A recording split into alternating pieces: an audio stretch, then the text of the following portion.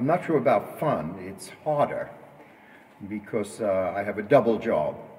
I'm not free, and my boss is the film itself. I've arranged these scores, or we're doing scores that have been prepared to synchronize with the film. So my job is to make sure the music fits the film, as well as trying to get a very good performance from the orchestra.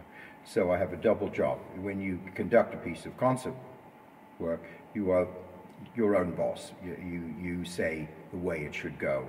And the timing of things isn't so critical. There are other things that are more critical when you conduct a big classical work, other considerations. But my prime consideration when I'm conducting a film is to synchronize.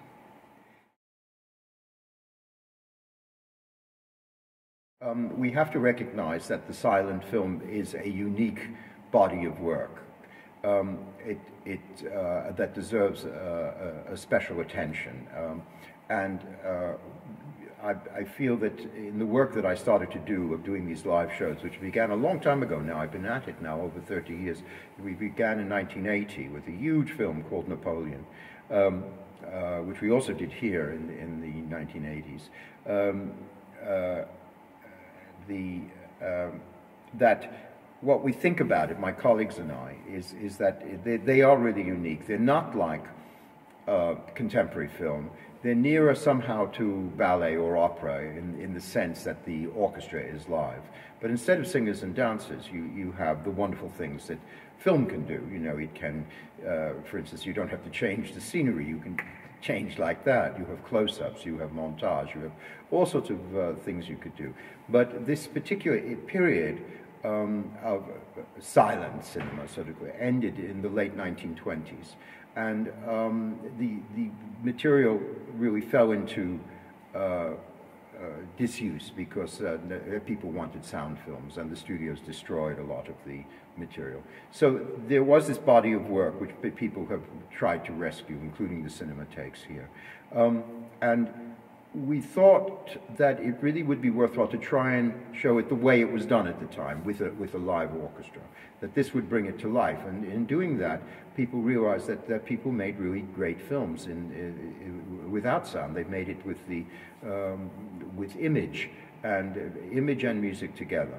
And so this was really special. And so this annual visit, which I've made each year since as I said, 1987, has been restored. This is a success here. We were always full. Of course, you know, the possibility is that it wouldn't be so successful, but you can never tell. But now people really sort of know it and look forward to it, and we have good houses for it. The other thing that has been a great help just this year was two major Hollywood films that were really about silent film and how they make a silent film and so on. And one was the Scorsese film Hugo, and the other was The Artist, you know, which was completely like one of our films, except the music isn't played live, it's recorded. But in other ways, it is completely like a silent film. There's no dialogue. So we think this is really a great help to, it really is a cause.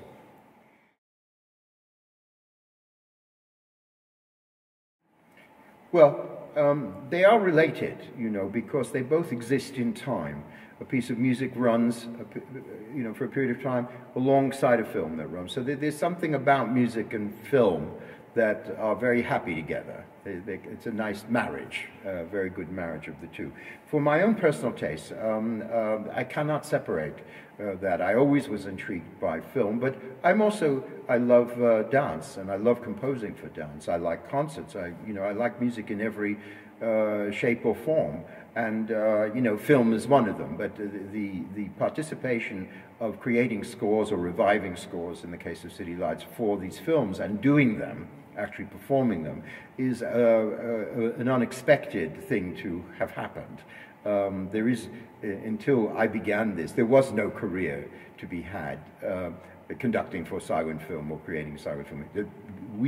My colleagues and I created it, starting with the Hollywood series and the Napoleon, and then the circumstances under which we created this amazing repertoire. which we have been exposing each year in Luxembourg, as well as the rest of the world. For myself, I could say that they are part of me in the sense that all the other elements are as well.